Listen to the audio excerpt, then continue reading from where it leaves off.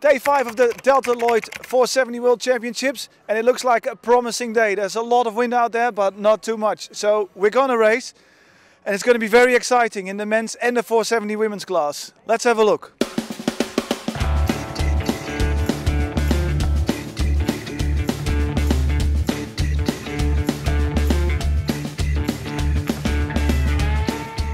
Day 5 of the Delta Lloyd 470 World Championships, and 3 races were successfully held off the Hague in very windy conditions.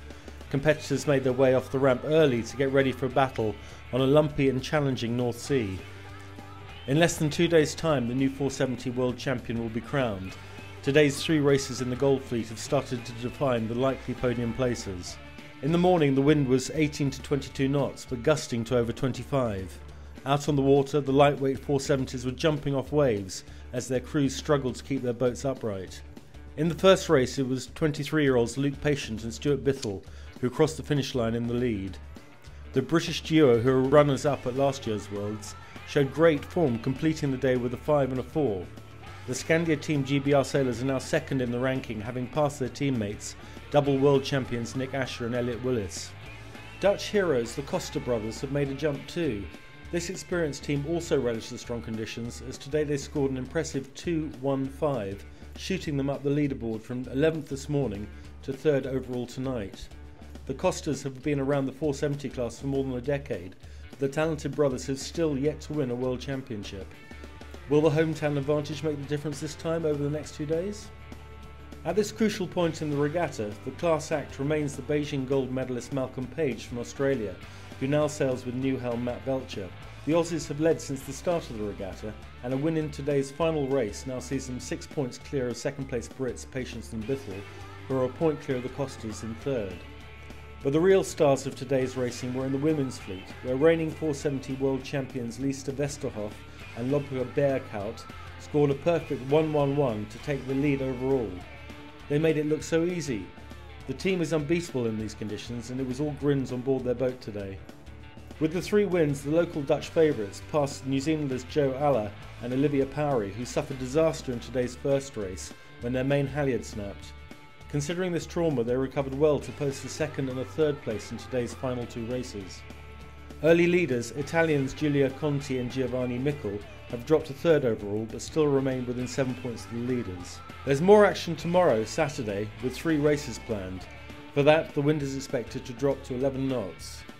We'll be back tomorrow when 3 races are scheduled.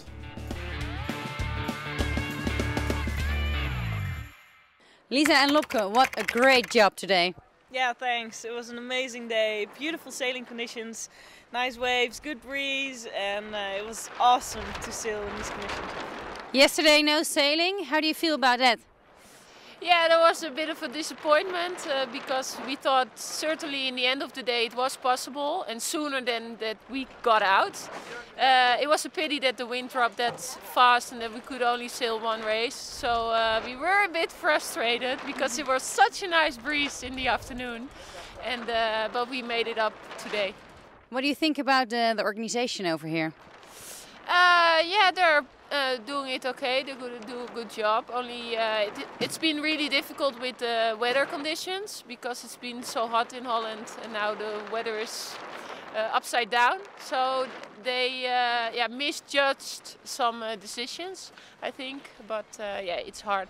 It's hard to do it well for everyone. You like to sail your own country? No, I love it. Yeah, I live here in Scheveningen. And it's great to have a Worlds over at our home water. Yeah. Thank you very much. Have a good event. Thanks. Mr. Asher and Willis, how did it go today? We didn't have a great day. We got 2 sort of average results and 1 pretty poor one. We got the wrong side of a wind shift, but we weren't going terribly fast today. The boat didn't feel terribly good. Naughty boat. No, very bad, very naughty boat. It didn't feel very nice at all. It was quite hard to sail. It was quite windy out there and quite wavy, and we couldn't get the boat off of the wind very well. It wouldn't go forwards. Normally these conditions are pretty good. Why can't you get in a flow? I just our setup today wasn't spot on. In those conditions, the setup of the boat is critical. So It's kind of where all your speed comes from. But we tried our hardest to overcome it with technique, but it was very hard. Yesterday you were second overall. Today you are fourth. Do you still have the possibility to become world champions? Oh, for sure. There's 3 more races tomorrow, and the points are all fairly close at the top still.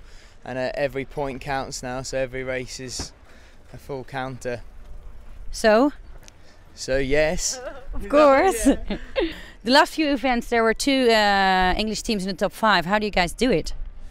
Well, we all train together in a squad, so it's great to have another good boat in the top 10 in the world to train against.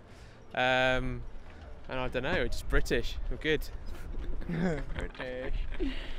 Well, is there a lot of competition between the English teams? Yeah, friendly rivalry we like to call it.